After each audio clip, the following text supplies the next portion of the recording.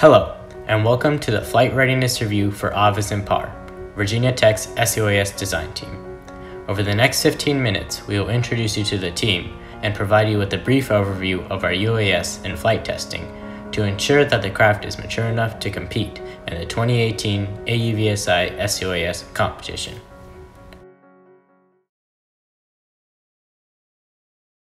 Hello, my name is Manav Gandhi, and I'm a freshman at Virginia Tech. This is my first year on the team, but second year working with UAS Technologies. As the team lead, I was in charge of coordinating all team members' activities, while also ensuring that all flights were taken out in a safe manner. At the flight line, I will be in charge of operating the ground control station. My name is Robert Fitzgerald. I'm a freshman at Virginia Tech. This is my first year on the team, but second year working with UAS Technologies. As the mechanical sub-team lead, it was my job to make sure that the construction of the craft went smoothly. At the flight line, I will be preparing the craft for flight, as well as serving as a safety officer. My name is Justin Deutsch, and I'm a freshman at Virginia Tech. This is my first year working with UAS Technologies, and my first year on the team. As a software sub-team lead, I'm in charge of testing all algorithms before the implementation onto the craft. At the flight line, I will be in charge of monitoring our connection with the interoperability server and ensuring that all data is sent to the server properly. Hi, my name is Jacob Rawls. I'm a freshman at Virginia Tech. This is my first year on the team, as well as my first year working with UAS Technologies. As head of the CAD and simulation sub-team, I'm in charge of making sure all the renderings and simulations are accurate. On the flight line, I will be inspecting the GPS stands and the water bottle drop mechanism. My name is Michael Snellings, and this is my first year on the team and with UAS Technologies. As electrical sub-team head, it is my job to ensure that all connections are secure and isolated from the airframe. At the flight line, it is my job to ensure that the batteries are fully charged and secured to the aircraft. Hi, my name is Casey Hall, and I'm a freshman at Virginia Tech. This is my first year on the design team, as well as my first year working with autonomous systems. My role on the team is the head of the marketing and outreach team, where I work to achieve funding and recruit new members, as well as a member of the mechanical sub-team, where I work to build and test the craft. On the flight line, I will be working in an assisting role to make sure that the craft is ready for flight and that everything is safe and secure. My name is Jonah Orvilio, and I'm a junior at Virginia Tech. Though this is my first year on the team, I've been working with UAS Technologies for about 2 years.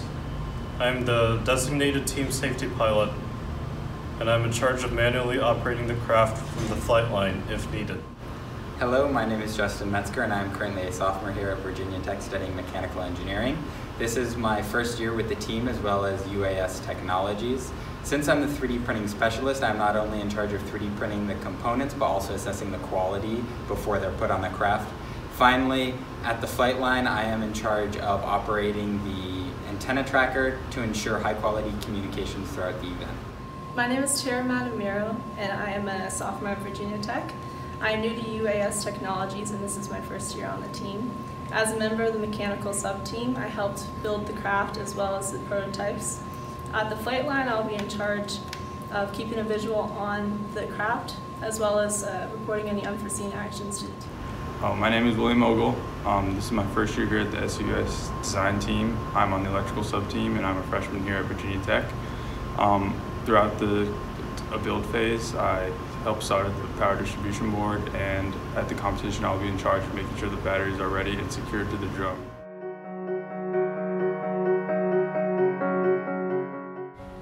Introducing Trochilidae, a custom multicopter that was designed and developed by Avis Impar for the 2018 AUVSI SUAS competition.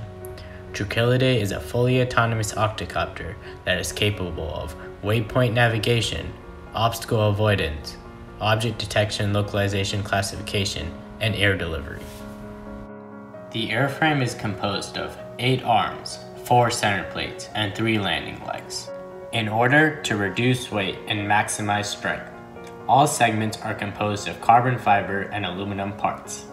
When in competition configuration, Trochilidae weighs in at approximately 10.83 kilograms and measures just under 1100 millimeters in diameter. Trochilidae's electrical system was designed around the idea of simplicity and redundancy, with the ability to fly in the event of a single battery failure, motor failure, or autopilot failure. Avis Impar is certain that Trochilidae will be able to safely attempt all competition elements, no matter the weather conditions. Trochilidae's base autopilot system consists of a Pixoc 2.1 and 2 HERE GPS modules.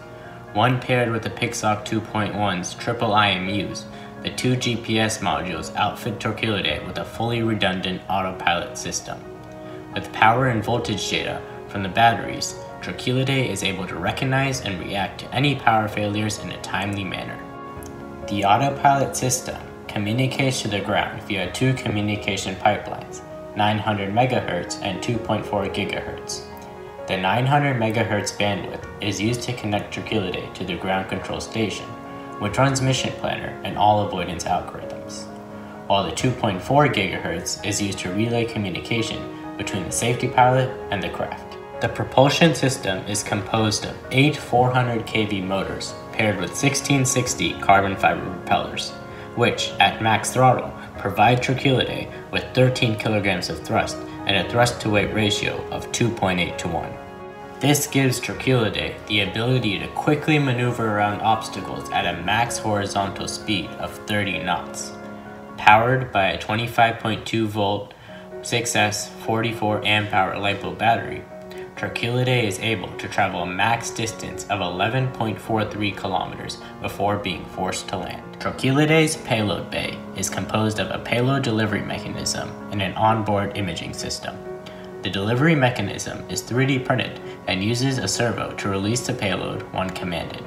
The onboard camera is a Hawkeye Firefly 8S 4K action camera that is stabilized by a 2-axis gimbal. Along with minimizing motion blur, the gimbal is also used to direct the camera's field of view when trying to detect the off-axis target. Through multiple hours of flight testing, Avis Impar has verified that all systems upon Trochilidae are able to reliably perform their respective tasks. In the following section, we will describe an overview of what is expected of Trochilidae during the mission demonstration. All aspects of autonomous flight, takeoff, landing, and waypoint navigation will be attempted with high confidence. Stationary obstacle avoidance will be attempted with medium confidence, while moving obstacle avoidance will be attempted with low confidence. Most aspects of the object detection and localization classification task will be manually attempted with medium confidence, while the emergent and off-to-axis targets will be attempted with low confidence. Air delivery will be attempted with high confidence. In order to mitigate the chance of a problem arising mid-flight, the team utilized multiple developmental testing procedures. During the season, the team followed a 3-step testing procedure known as SII, or Simulate, Individualize, then Implement. The team began the testing phase by conducting simulations on the airframe and propulsion system, while amperage and thrust data from propeller testing was also recorded. This was beneficial to the team as it verified the frame structural integrity and the craft thrust to weight before its first flight. Before being uploaded to the UAS, custom algorithms such as the one used for obstacle avoidance were individualized and simulated through an SITL environment. This allowed the team to test the algorithm against any edge cases without putting the UAV in danger of a crash. After passing the first 2 stages, the algorithm or component was then verified to be implemented onto the UAS. During the flight test of all newly implemented components, the team ensured flight safety by implementing many failsafes and backup protocols. In order to assure that Trochilidae is able to perform its autonomous functions reliably, Avis Impar has conducted 10 test flights with the system in competition configuration.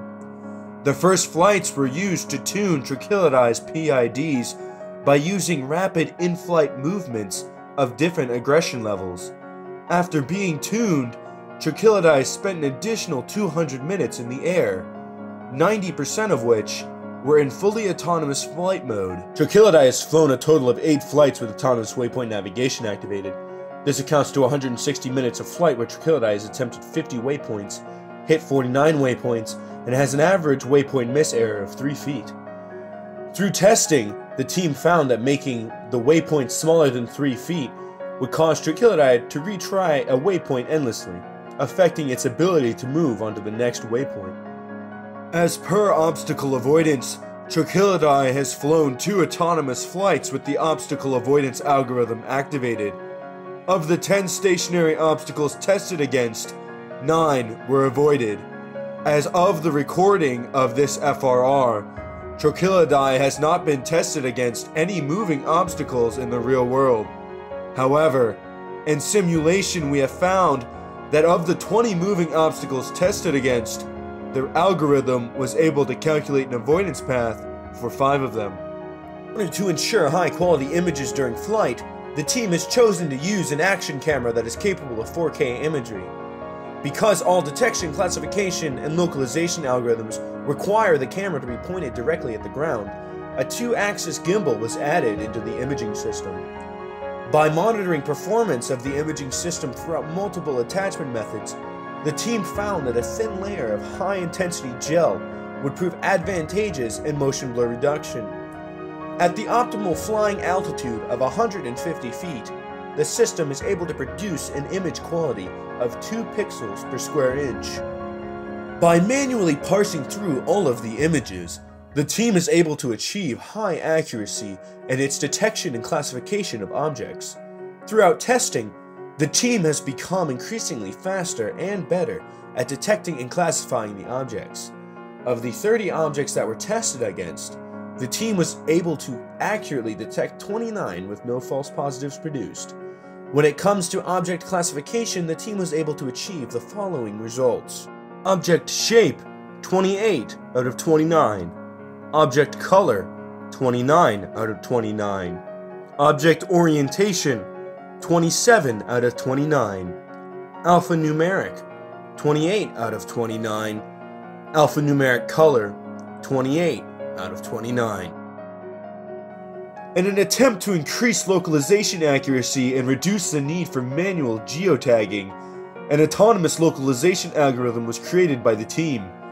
In order to maintain high precision, location data from Trochilidae is logged by the algorithm at a minimum rate of 5 Hz.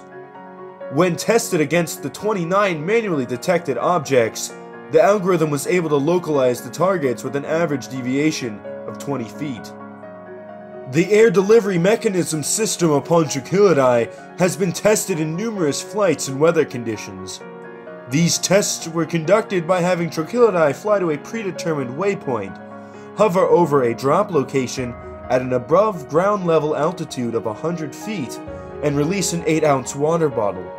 The results of the 12 attempted deliveries show that the payload explodes 100% of the time and impacts the ground at an average distance of 5 feet from the target. The team conducted a total of 3 full mission tests with the craft in competition configuration. Through these tests, the team was able to ensure that all fail-safes and algorithms were operating as predicted. During the second mission test, the team lost their 915 MHz connection with the craft when it was 2,000 feet away, and it was thus forced to RTO. After further investigation upon the communication system, the team found that they were not running the RFD900 modules at the max power allowed. After performing the necessary changes, the team was able to observe noticeable connection improvements during the third mission test. During the first 3 mission tests, the team scored 68.25%, 59.05%, and 71.52% respectively.